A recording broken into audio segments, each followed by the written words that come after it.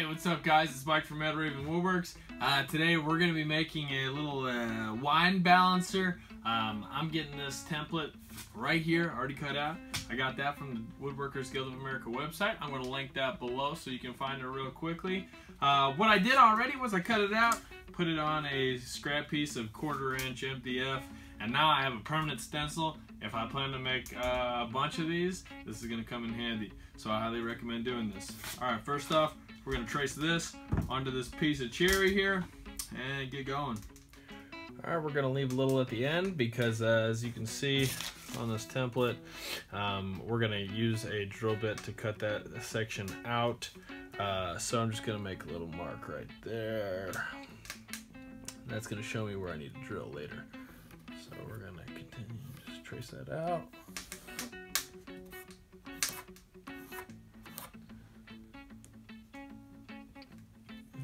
Add the little, we're going to cut out here and right here with it says it right here on the template, 1 1/4 inch drill Forstner bit.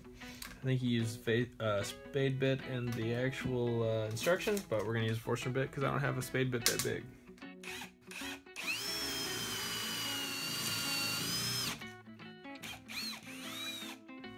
Okay, I got my table saw set to 35 degrees down here. We're going to turn it on and we're going to cut that bottom piece.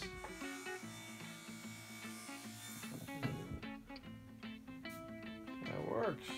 Alright. I'm going to say that's pretty stable.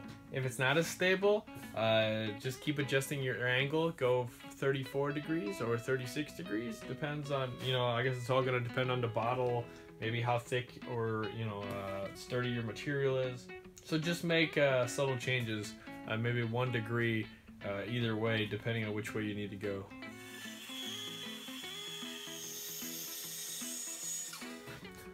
Alright, I'm going to send this over to my sander and clean up the edges. Then I'm going to use my router, get it all looking pretty, and we're going to call it a day.